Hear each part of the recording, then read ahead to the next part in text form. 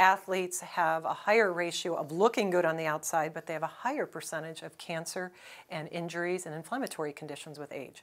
So we want to know how can we offset that and have that balance at whatever level someone's at, whether Olympian or just exercising 3 to 5 times a week.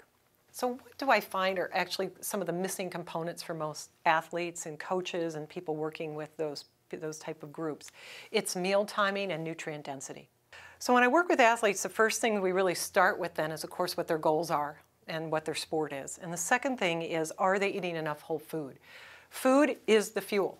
So it's one of the ones we spend the least amount of time on with athletes, which always amazes me. Because when someone's really good and they are at a collegiate or professional level, we know they have a skill. We know they have the discipline, they're probably doing the practices, they have skills, they have extra training. But the piece, especially at that level, that might make you 1 or 2% better is the nutrition. And that's where it gets fun.